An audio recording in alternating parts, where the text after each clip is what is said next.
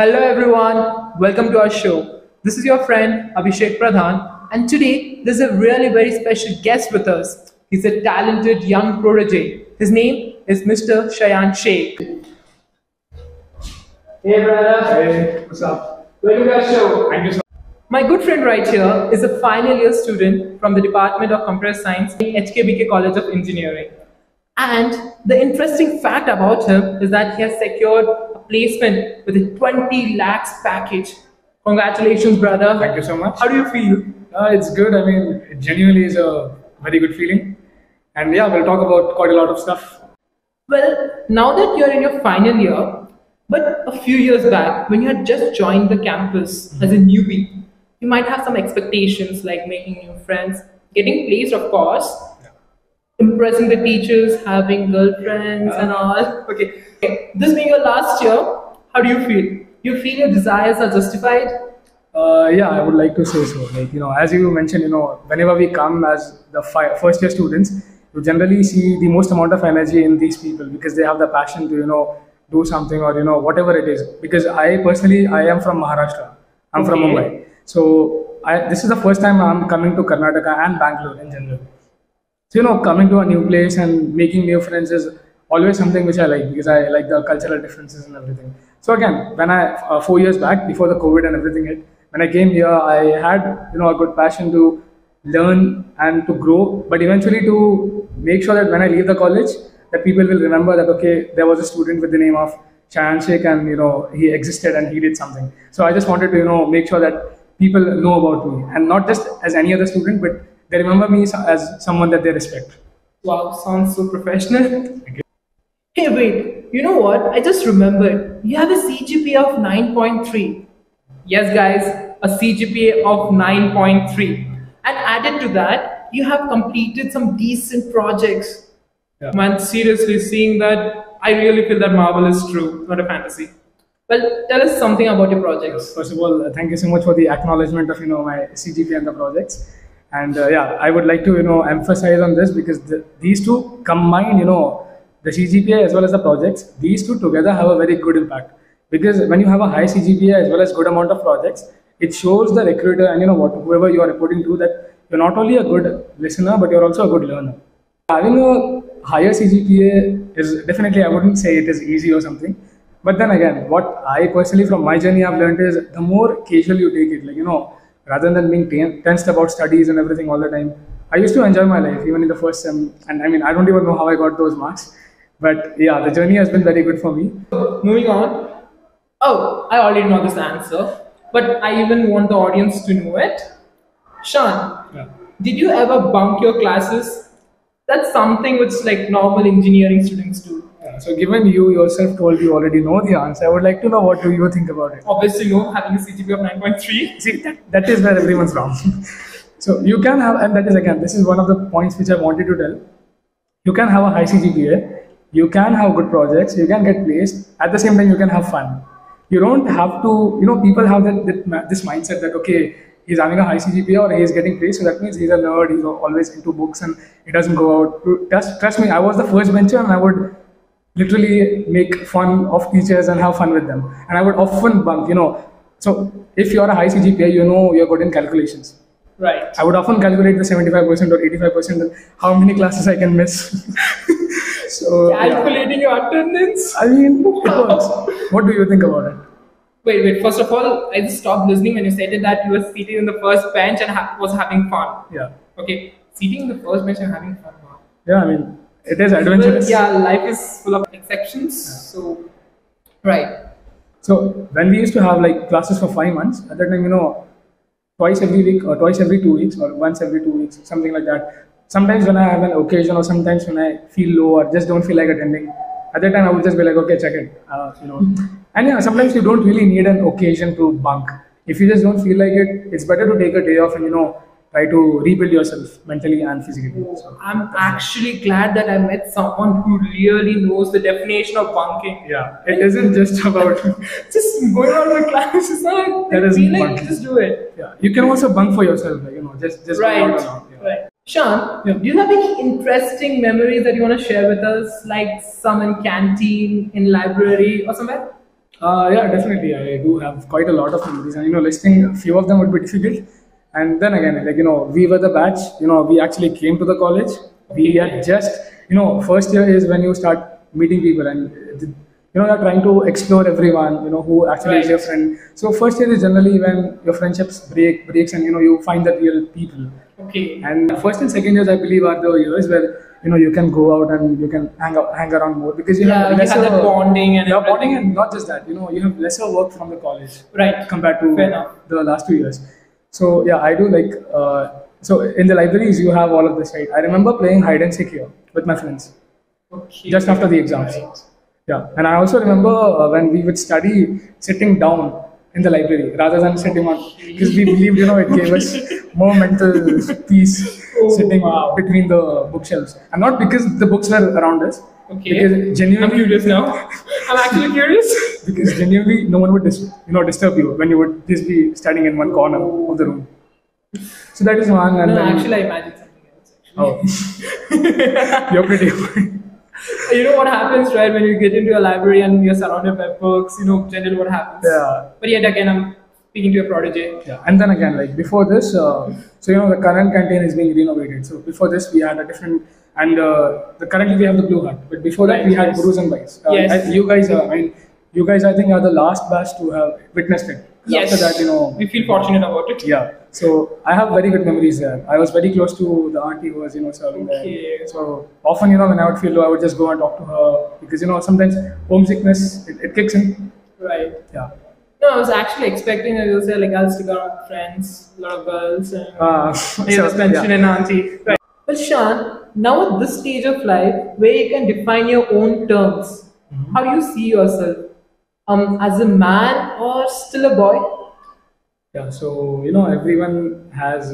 So what you see, I am a boy. That is how you perceive me. Yes, But obviously. mentally, everyone has a kid inside of them, and everyone sort of. So growing up, because when you're in final year and finally get a job, you do get that happiness that I landed a job, and if you have a high package, of course, satisfaction is high. I'm pretty sure, and I hope Yes, you would be yes, there yes. the next year. But then again, a part of it is that you realize you're growing up, that you will be having to cut down many such things, right? But then again, yeah, certain sacrifices are supposed to be made. But I don't suppose I'll lose my child aspect. You know what? After a conversation, I'm more curious to know in how many interviews did you attend before you knew that this is the one for me? Okay, so this was my fourth interview. Before this, I had three more interviews. Okay. My first one was Alcatel-Lucent. It was an off-campus, like one of the faculties referred my name, and I got selected there. They were paying. Wow, me you money. got selected? Yeah, it was my first interview, and I got selected. Okay. So and again, that was a huge moral boost for me. Confidence. Right, because yes. First interview, I got this. First like that. interview and getting placed. Oh, Yeah. wow. And then second was Meventic. It was, I think, my second itself, and I got again selected. You got placed again. Right, Yeah. yes. And then third one was TCS, but then I didn't really want to work, at an established. And don't company. tell me you got placed there as well. I did, but then I didn't attend the. Yes, final guys, interview. he got placed there. I didn't attend the final interview because I didn't want to, complete the process. And then finally, when I was waiting for, because I made a promise to Deepa Udasi ma'am. He and we had a talk last year. She was like, I'll bring you the companies, you give me the placements.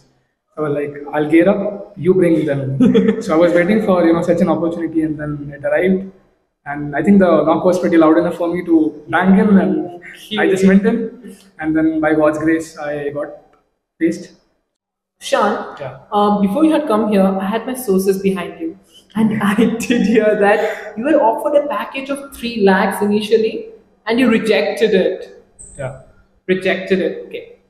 Well, even though the atmosphere was so uncertain and you had no idea what's coming up next, how did you do that? Yeah. So again, this was the time when recession, the news of Indian recession just came to all of us, and we just witnessed our seniors not getting their offer letters. Like they got placed, but they're not getting the date of joining. So we were witnessing, and things That were was so cruel. yeah, things were so bad. Even the faculties were like, if you're getting a 3 lakhs offer, just take it. But I was like, I didn't really come here for 3 lakhs. I mean, I'm paying my fees. The minimum, like I'm paying my fees, it comes out to around like 5 lakhs and totally for Yes, the 4 yeah. years. Where is the return on investment there? the minimum investment, the minimum should be like what? Above 5, right? Right, yes. And then again, like, at a certain point, you just know that, if you can crack 3 easily, right, you get the confidence that okay, I've cracked 3 easily. Let me try to go for 6 or maybe 5. Then you get an offer for I cracked 90 for 5 lakhs. I was like, okay, let me try to go for something beyond. Then TCS was 7 lakhs, and then I was like, okay, now let me try. Wow. So Three, that is how. 5, 7, and now presently 20. Yeah, so that is how it works. Well, seriously, Shan, whatever you have answered me has fascinated me a lot. Which brings back to my next question. What was your family's reaction to you when you told them? So of course, any parent, no matter what, they of course feel the happiness. You can just feel your mother's, sweetness and her happiness that she's not able to control her happiness and she's just jumping in excitement. Okay, so like, how was your parents' reaction when you said that you have rejected it? Like, I've got this job and I'm rejecting it because I feel. So Because frankly speaking, at present scenario, what I feel is if I say this to my mom, she'll be like, accept what you're getting. yeah, I can But this is understand. the I can scenario, totally actually. understand and resonate with that. But the thing is, my parents, they trust me a lot. Like, they've sent me here for 4 years for this, and they trusted me. They're like, we trust you with whatever it is, and you know it better than us. Right. They're like, okay. they're like, you have been in touch, and you're the one who's scoring marks. You're the one who's doing everything. Wow. So they've always respected my decision, no matter whatever it is. Great level of understanding. Yeah, and I'm really thankful for that. That they've always supported me, no matter whatever I have done in whatever phase. They've never said no to anything. They're like, okay, if you think it is correct, go for it. We are here to support you. Well, Shan, through our conversations, I've come to a conclusion that you're a calculated person, which makes me think, what have you planned up for the future? Nothing really, as I didn't really have a plan that okay, I'm going to do this, because I wanted to explore. See, when I came to this college, I was into esports, Okay. and I played professionally for Wow. critical ops. We had a world ranking as well. So playing great. games got me into wondering how games are made and that aspect, and that is how I came close to computer science as a whole. Game inspired you to join computer science, Yeah. which earned you 20 lakhs. Yeah.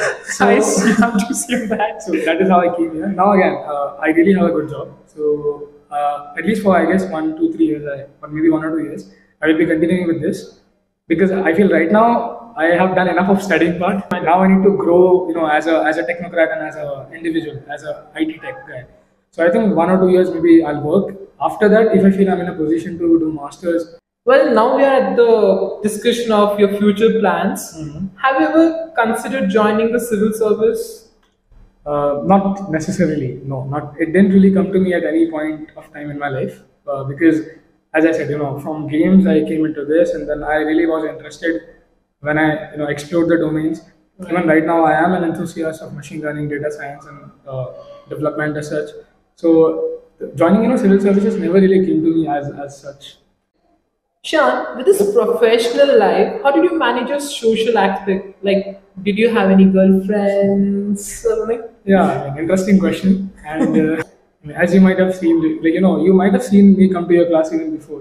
Right, yes. I'm not really a type of guy who's an introvert or something. I really like to socialize. Okay. And that is one of the reasons why people know me. It isn't because I've done something. It is because, even I go out and talk to them. But you still haven't answered. Do you have I'll come to that. girlfriends? I'll come to that. Yeah, I had certain girl-space friends. Okay, girls. But then Space again, friends, yeah. right? Yes. Now again, if that question I answer, don't you think people should do their own homework? Like if I reveal too much about myself, don't you think don't you want some comments on your video? No, I'm not particular about it. You can share. You sure? I'm sure. 'Cause I think, and I guess the audience will agree with me. Because I think revealing too much about myself might be problematic. Doesn't matter. The audience is curious. I mean, I will see every student. They go through the puberty phase, and they do find someone that they find they find attractive. So you had one. Yeah, I had one. That's it.